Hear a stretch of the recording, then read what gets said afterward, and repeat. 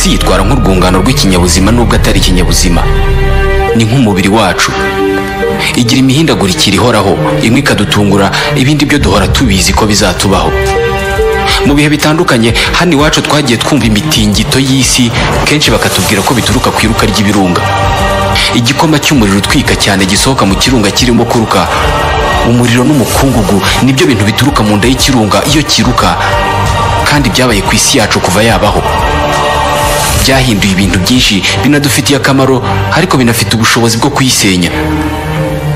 Abashakashatsi mu bumenyi bw'isi barimo gukora ijoro n'amanywa kugira ngo bamenye neza imbaraga ziri mu nda y'isi zigaragaza mu gihe cy'iruka ry'ibirunga mu rwego rwo kuturinda. Ku murambararo w'umubumbe w'isi, igice isi iteretseho kinanutse nk'urupapuro, ariko twubakaho imiturirwa ikabakaba ibicu. Twubaka imijyi ku birenge by'ibirunga bifite ubushobozi bwo kuruka ntacyo twitayeho. Kuruka kw'ibirunga, imitingito y'isi, imihengeri, ibyago biri ku isi ni byinshi cyane, kandi tugomba kwiga kubana nabyo, kandi ubwabyo tukabyiga neza tukabimenya bihagije, kuko nubwo uyu mubumbe dutuyeho ari mwiza nk'uko tuwubonesha amaso, wo nta mpuhwe na nkeya udufitiye. Nitwa Ismael Mwanafunzi, kandi nkundi yo mu nyumva. Bahaye ikaze muri iki kiganiro. Mu gutegura iki kiganiro nasomye ubushakashatsi bwakozwe na televiziyo yitwa Telescope bwo ku itariki ya 1 z'ukwa gatandatu mu 2014. Ikaze.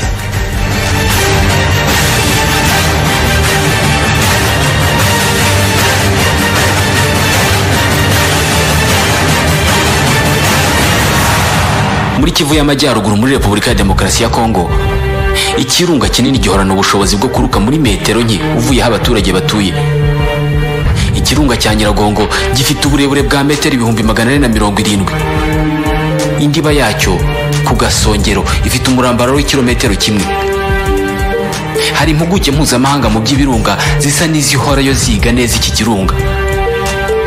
Kuri metero 100 uvuye ku gasongero k'iki kirunga hari ikiyaga cy'igikoma cy'ibyavuye muri iki kirunga.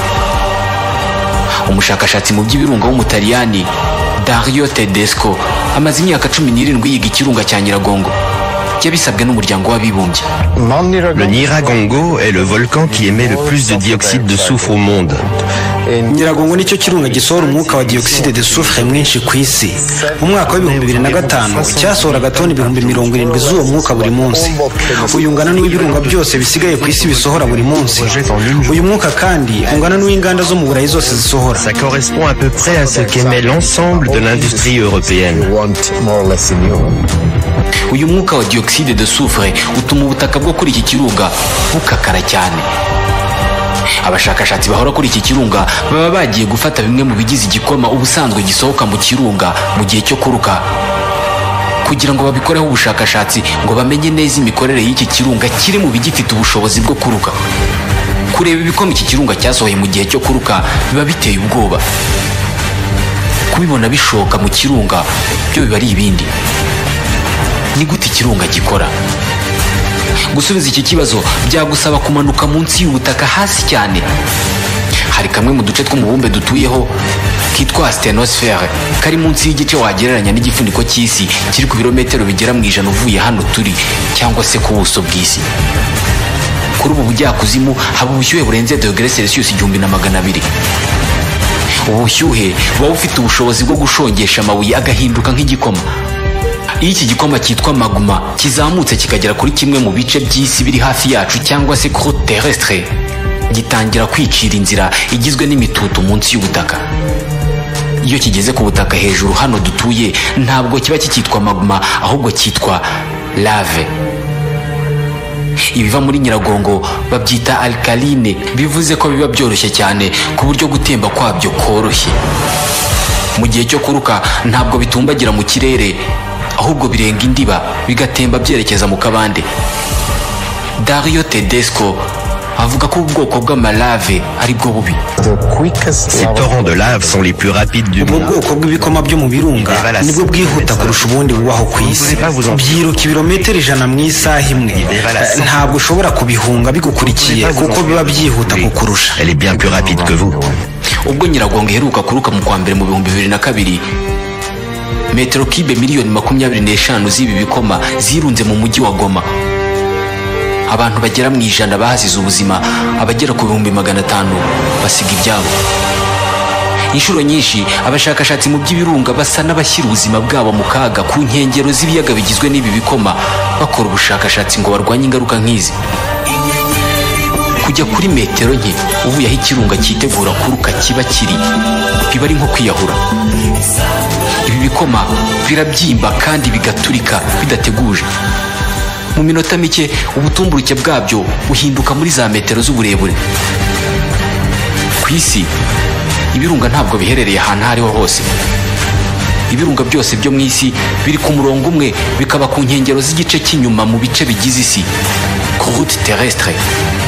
Ubusanzwe ibice bitatu bigize uyu mubumbe dutuyeho bigira aho bihurira n'ibice bigize inyanja n'andi mazi magari, ibyo bikoze ku buryo byerekeye hasi cyane kandi biteye nk'aya matapi abantu bahagararaho akabanyererana ku ma escalier.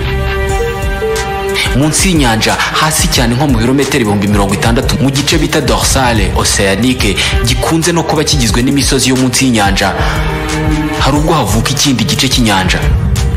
Rimwe na rimwe iki gice kirazamuka kigahura n'igice gihera mu bigize umubumbe, bigasa n'ibikoze ikintu kimwe.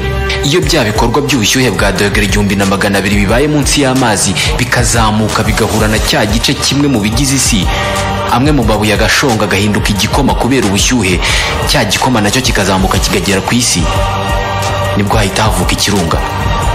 Ibi byavuzwe na Dore, umushakashatsi mu by'ibirunga w'umutaliyano.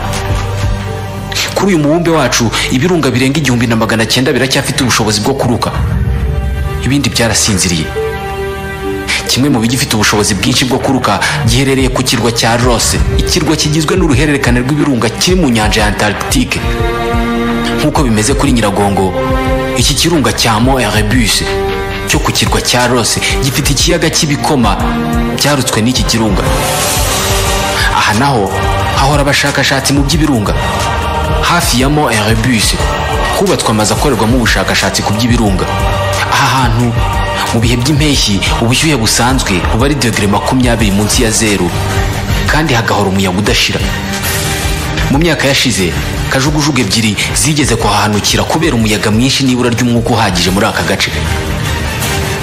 Abashakashatsi bahora bagendagenda muri aka gace kugira ngo bafate bimwe mu bice by'igikoma cyumye cyavuye mu birunga. Ibyo bahakura babijyana kubikoraho ubushakashatsi muri kaminuza ya Cambridge mu Bwongereza. Intego yabo ni ugushobora gupima mu buryo buhamye igihe cy'iruka ry'ibirunga. Intambwe ya mbere baba bashaka kugeraho ni ukumenya ikintu gitunga ibirunga, uburyo biruka n'impamvu biruka.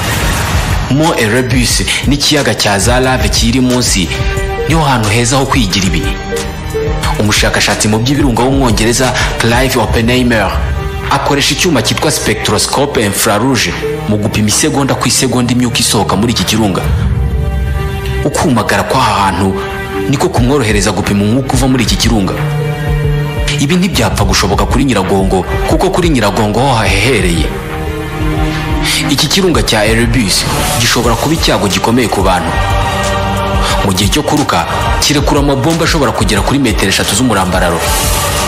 Ariko ibibazo bikomeye bituruka ku ihindagurika ry'ikirere cyaha ku kirwa cya Yarutse. Iyo umuyaga uhushye ku nkengero z'indiba y'iki kirunga, niyo wakoresha icyuma gifite ubushobozi bukomeye gikoreshwa mu birunga, ntigishobora gupima icyo ari cyo cyose kuri iki kirunga. Ubuvumbuzi abashakashatsi bakorera aha bushobora gukiza ubuzima bw'abantu ibihumbi mu isi. Munsi y'ubutaka bwa nyiragongo huzuye imitutu ihora itutumbamo ibikoma by'umuriro wo mu nda y'ibirunga. Nta muntu uzi igihe bizagerera ku isi. Igihe iki kirunga cyarukaga mu 2002 hacitse ibimeze nk'imigezi yanyuragamo ibikoma byaka umuriro byiroha mu mujyi wa Goma. Nyuma ibi byaje guhora, ubu umujyi warongeye uriyubaka bundi bushyashya. Gusa iki kirunga nicyongera kuruka, ibi bikoma bizongera binyuraho byanyuze n'ubundi mu 2002, kandi ibihumbi by'amazu yongeye kubakwa hejuru y'ibyo bikoma byamaze guhora. Kuva mu myaka 20 ishize, Repubulika ya Demokarasi ya Kongo iri mu bibazo bishingiye ku mutekano.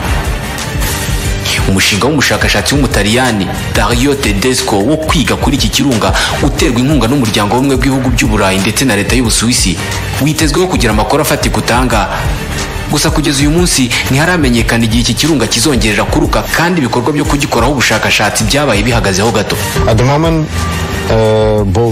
Muri aka kanya ntabwo dushobora gusohoka muri uyu mujyi, ntabwo dushobora kwiga iki kirunga. Mu yandi magambo, nta kintu na kimwe tuzi ku bikorwa by'iki kirunga uyu munsi. Nous ne savons plus rien de l'activité du volcan.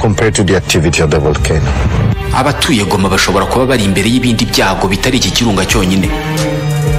Umujyi wa Goma uri ku nkengero z'ikiyaga cya Kivu. Amazi y'iki kiyaga yuzuye dioxide de carbone na gaze metane. Ubwo nyiragongo iheruka kuruka, ibikoma yasutse byaramanukaga bikirunda mu Kivu ntibimanuke ngo bigere mu mazi maremare. Iki kirunga nikiramuka cyongeye kuruka kikohereza ibikoma bingana n'iby'ubushize, ingaruka zishobora kuzaba ziremereye. Umunyabutabire w'Umudage Twogamo amaze imyaka irenga 40 yiga kuri iki kiyaga cya Kivu.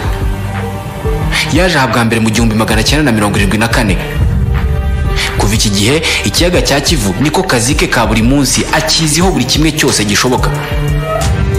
Yize uko iki kiyaga gikora ndetse n'amabi ya gaze kibitse. Le lac Kivu est comme un médaillon. Il a deux faces. La première est ikiyaga cya Kivu ni nk'umudari cyangwa se igiceri. Gifite impande ebyiri, uruhande rumwe ni rwiza cyane ku buryo warugereranya na zahabu. Miliyari 60 za metero kibe za metane ziri muri kiriya kiyaga zifite agaciro ka miliyari 20 z'amayero. Urundi ruhande ntabwo rushimishije na gato. Kiriya kiyaga kiramutse gituritse, abantu miliyoni 3 bahasiga ubuzima. L'autre face est beaucoup moins réjouissante. Si le lac venait à exploser, 3 millions de personnes pourraient mourir. Wabyumvise neza, miliyoni 3 z'abaturiye ikiyaga cya Kivu bahasiga ubuzima. Kuva mu myaka 10 ishize, Klaus ahora arwana no gukumira ibyo byago ndetse anashyira mu buryo inzira nziza yo gukura uwo mutungo wa gaz metane mu Kivu. Intego ye ni ugukuramo iyo metane na dioxide de carbone bikabyazwa amashanyarazi, hakirindwa ko iki kiyaga cyazashwanyuka umunsi umwe. Mu 1986 muri Cameroon, iturika ry'iyi gaze ryabaye mu kiyaga cya Nios.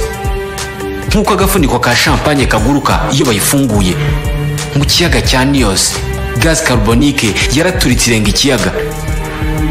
Ibyuka by'uburozi byatumbagiye muri metero nyinshi bigera mu bishanga byari byegereye ikiyaga cya Nios. Byakoze ku bantu 2000. Abashakashatsi bavuye imihanda yose bahise bajya muri aka gace, barimo na Twogamo. Ni nawe wabazi iyi nkuru y'uko byagenze. Kivu ni ikiyaga kinini kurusha ikiyaga cya Nios, aho ni amamiliyoni y'abantu ari imbere y'ibyago. Mu 2006 nibwo hatangiye kubaka uruganda rwo gukura gaz metane mu kiyaga cya Kivu hagendewe ku bushakashatsi bwa Twogamo. Gusa yaje kwikura muri uyu mushinga kuko hari ibyo atumvikanyeho na leta y'u Rwanda. We yavuga ko afite uburyo bwo kubyaza gaz metane na dioxide de carbone zo mu Kivu miliyari 40 z'amayero aho kuba 20. J'ai mis au point une méthode. Nashyizeho uburyo bushobora gukora amashanyarazi muri dioxide de carbone. Icyo gihe iyi gaze yazinjiza miliyari 40 aho kuba 20 z'amayero, kandi ibi byagira inyungu ku baturage bo hafi aho. Ikindi kandi nta byago byazabaho kuko dioxide de carbone yaba yakuwe mu mazi kandi itangije ikirere. Ikiyaga cya Kivu nta gaze cyasigarana, kandi ibikoma byarutswe n'ikirunga icyo gihe byakwigira mu Kivu bidateje ingaruka. Kuva icyo gihe ubwo buryo bwaba nk'urugero mu gukemura ikibazo cy'ubwinshi bwa dioxide de carbone mu kirere. Igisigaye ni ukumenya niba ibi bizashoboka, cyane ko n'ibibazo by'umutekano muri Kongo bibangamira imwe mu mishinga. Ibirunga birenga 1/2 cy'ibiheruka kuruka biherereye ku nkengero z'ikibaya cya Pasifika. Kuko biri ku murongo babyita umukandara w'umuriro. Ibyinshi muri ibi biherereye hafi y'aho abantu batuye. Kuri aba baturage ibirunga ni umugisha, bikaba n'ibyago icyarimwe. Barabikeneye ariko nanone bibakururira ibyago. Mu burasirazuba bw'ikirwa cya Java muri Indonesia, umusozi wa Bromo wiswe gutyo mu rwego rwo guhicyubahira Imana yaremye abantu kuba mu bwoko bw'Abahindu, Brahma. Uyu musozi uturanye na Merapi, ikirunga gifite ubushobozi bwo kuruka kurusha ibindi muri Indonesia. Uburumbuke bw'ubutaka bwo mu birunga n'ubwiza bw'ikirere cy'aka gace kanarimo amashyamba menshi bituma abahinzi baho basarura inshuro enye ku mwaka. iyi mibereho myiza yatumye Java iba ikirwa gifite ubucucike kurusha ibindi byose byo mu isi. Mu rukerera agasongero ka Bromo kaba gatwikiriwe n'ibihu utapfa kunyuzamo ijisho. Hasi ku ntangiriro yacyo hubatswe urusengero, niho abajya mu rugendo rutagatifu hejuru y'iki kirunga babanza gusengera. Buri mwaka mu birori bise ibya Kasada, abayoboke b'idini bahura bagosa indiba y'iki kirunga bagatanga amaturo. Ku gasongero k'iki kirunga abajya mu rugendo rutagatifu baba bategerejwe n'abakene cyane mu bakene ba Indonesia. Baba bari mu ndiba y'ikirunga kugira ngo bakire ayo maturo. Udufuko tw'umuceri, imbuto, imboga, rimwe na rimwe bakazana ihene nzima, niyo maturo bazana agenewe gufasha abakene. Umuturanyi w'iki kirunga ari we Mberapi, cyo ni ikirunga kidafite impuhwe na nke. Mu 2010 ubwo giheruka kuruka cyohereje ivumbi, amabuye n'ibyuka bifite ubushyuhe bwa dogere 800 mu bishanga byo muri aka gace. Byasenye ibyaro 18 bigira ingaruka ku babarirwa mu magana. Buri kintu cyose muri aka gace cyatwikiriwe n'umukungugu byibuze ufite santimetero 1. Ubuzima bwose bwasaga n'ubwazimye. Gusa abaturage barahagarutse bongera kuhubaka amazu. Ibyondo byavuye mu mukungugu wo mu kirunga nibyo bifashishije mu kongera kubaka. Gusa isaha n'isaha icyabasenyeye cyakongera. Izi nizo ngaruka z'ako kanya ziruka ry'ibirunga, aho ibyaro bishobora gusenyuka burundu. Mu burasirazuba bwa Java, ikirunga cya Kawaiene kiriho ikiyaga kizwi nk'ikiyaga kirimo aside nyinshi mu isi. Ku kigero cya 0.3 amazi y'iki kiyaga abura gato ngo amere nk'ayayandi aba muri bateri. Mu majyepfo y'uburasirazuba bw'iki kiyaga hava umwuka ufite ubushyuhe bwa dogere 450. Uyu mwuka uturuka mu butaka bawunyuza mu mpombo zinawukonjesha ugasohoka ufite ibara ry'umuhondo. Ubusanzwe umwuka wa soufre ufata ibara ry'umuhondo iyo wakonjeshejwe. Iminsi 7 kuri 7 abacukuzi muri aka gace bashyira ubuzima bwabo mu kaga. Gusa akazi ko gushyira ubuzima bwabo mu kaga kabinjiriza inshuro 4 kurusha abahinzi bo muri aka gace. Kuri bo iki kirunga ni igisobanuro cy'iterambere. Bitandukanye n'ibi, muri Papouasie Nouvelle Guinée ikirunga cyasubije abaturage bo kumwigimba kirwa wa Matupite mu buzima twabagamo tukiza ku isi. Kuva mu 1994 ikirunga cya Tavurvur gihora gisohora ibyotsi bidashira. Ubutaka bwahoze bufumbiye ubu bwarahiye neza neza. Imvura isigaye igwa hano ni aside. Ibimera byaho byarakobanye, nyamara abaturage baho banambye ku butaka bwabo, ariko kenshi bigaterwa no kubura mikoro yo kwimuka. Abaturanyi basigaranye ni inyoni zitwa Megapode melanisien. Ubu bwoko bw'inyoni bufite iminwa imenyeranye cyane n'ubushyuhe. Ubusanzwe zifashisha iminwa yazo mu kumenya ubushyuhe buri mu byari byazo. Izi nyoni zitera amagi zikayataba mu butaka, ubundi birunga bikikorera ibisigaye.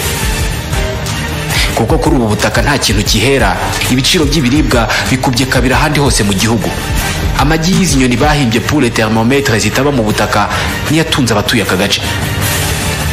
Abantu birirwa mu butaka bacukura aya magi, kandi isaha n'isaha iki kirunga kimaze imyaka 21 gisohora ibyotsi gishobora kurekura amabombe y'ibikoma by'umuriro. Ubu butaka birirwa bacukura nabwo bumaze imyaka 21 bubika imyuka ihumanye, nta cyizere kaba bucukura bagifite amagara mazima. Ibikorwa by'iki kirunga bigaragaza uburyo nta kintu tuvuze imbere y'ubushobozi bw'ibirunga. Uburayi nabwo ntago buri mu bwihisho ku bikorwa nk'ibi. Mu 2010 muri Islande ikirunga cya Eyjafjallajökull cyohereje ibyuka byinshi mu kirere cy'iki gihugu. Iki kirunga cyarutse hagati mu bihe by'ubukonje bukomeye. Iriruka ntabwo ryateje ingaruka zikomeye, ariko ikibumbe cy'umwotsi, imyuka n'ivu cyamaze iminsi mu kirere. Ku bwoba bw'uko indege zakurura ibi byuka bihumanye, amagana y'ingendo zo mu kirere yarasubitswe. Abashakashatsi mu by'ibirunga bakora ibikorwa bihoraho byo gupima iyi myuka ngo barebe ko itazagira ingaruka ku mihindagurikire y'ikirere. Mu gupima ibikorwa bya muntu nabyo ntago byibagirana, kuko bapima n'imyuka iva mu binyabiziga no mu nganda. Iyo ikirunga kirutse cyangwa kigasohora ibyotsi, imikungugu isohoka ifata urumuri ikagira imirasire imwe y'izuba ikumira, bigateza ubukonje bwinshi mu isi. iyo amatoni ya dioxide de soufre ageze ku gice cy'isi cyitwa stratosphère kimwe n'ivu rituruka ku iruka ry'ikirunga bihita byivanga n'ibitonyanga by'amazi bigahita byohereza imirasire y'izuba mu isanzure. Udutonyanga twivanga n'iyi myuka n'ivu tuba ari duto cyane ku buryo bifata imyaka kugira ngo tuzagwe nk'imvura. Ibi nibyo byabaye igihe ikirunga cya Tambora muri Indonesia cyarukaga mu 1815. Ingaruka zabyo ziri mu ngaruka zabaye ku kiremwa muntu mu binyejana biheruka. Abarenga 10,000 bahise bicwa n'igikoma kiva mu kirunga igihe cyazamukaga kirekura umwuka wajyaga mu kirere. Mu byumweru byinshi byakurikiyeho hagwaga imvura y'umukungugu waturukaga mu kirere. Amazu yagiye arigita kubera ibiro byayo, ingingo yongereye umubare w'ababizize. Iki gihe ibitonyanga bya acide sulfurique byagiye bijya mu nzira y'urumuri byatumaga izuba rirenga imburagihe mu isi hose. Hashize iminsi ikirere gipfutswe n'ibara ry'umukara.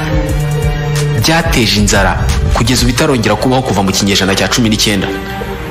Byateje abimukira benshi bajya gushaka ibyo kurya. Gusa ibyago nk'ibi bishobora no kuba isoko y'ubuzima n'imibereho.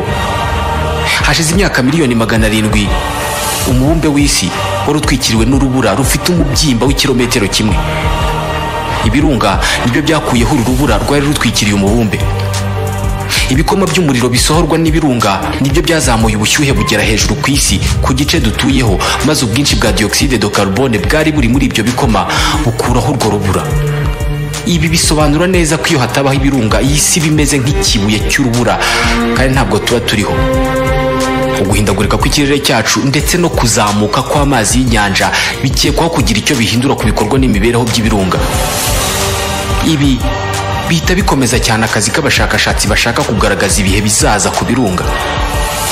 Ibi ni ukuri kugeza naho kuva mu kwa gatanu mu 2008 akazi kabo gasa naho katanashoboka.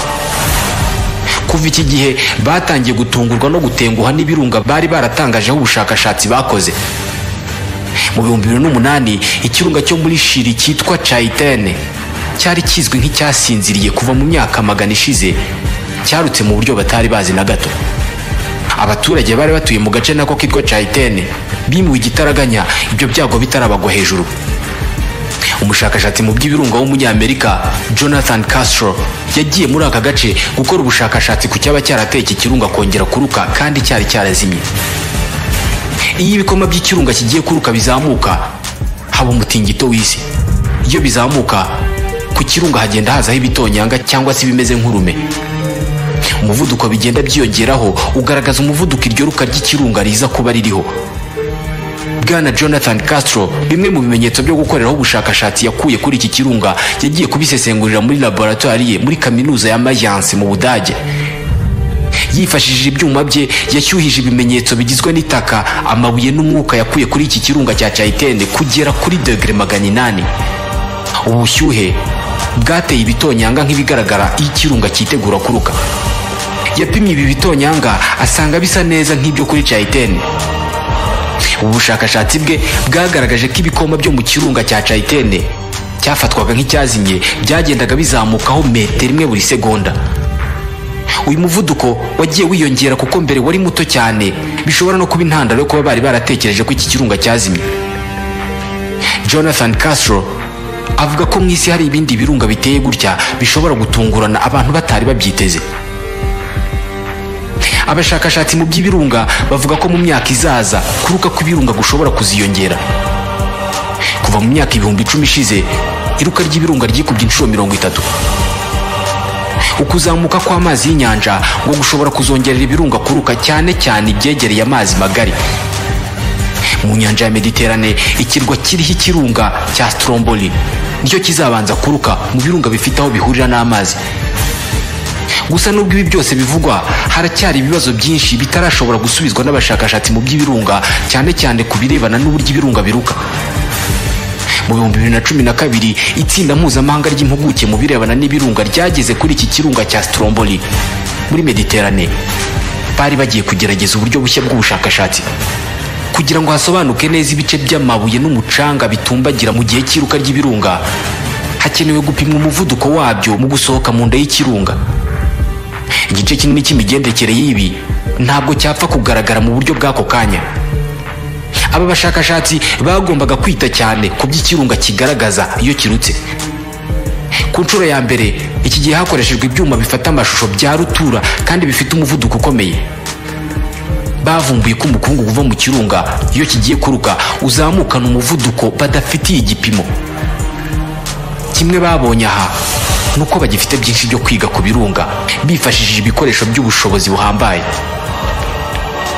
Muri Naples mu majyepfo y'Ubutaliyani, Vesuve nicyo kirunga cyonyine gifite ubushobozi bwo kuruka mu Burayi bwose ukuyemo ibice by'inyanja n'ibiyaga bigari.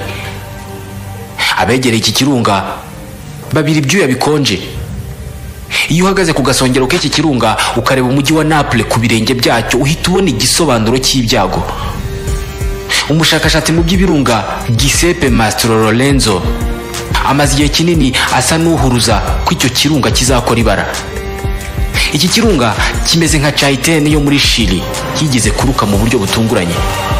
Ni ikirunga kigomba gucungwa amasaha 28 kuri 28. Kirutse mu buryo cyo muri Chili cyarutsemo, gahunda zo guhungisha abantu ziriho ubu icyo gihe ntacyo zaba zikimaze.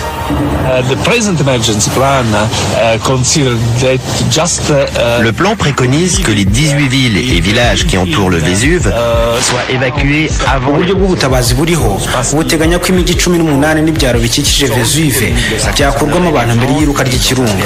Ibi byaba bireba abantu batuye nko mu birometero 8 hafi y'ikirunga. Gusa ubushakashatsi bwacu bwagaragaje ko ibikoma biva mu kirunga bifite umuvuduko ukomeye bishobora kugera ku birometero 20.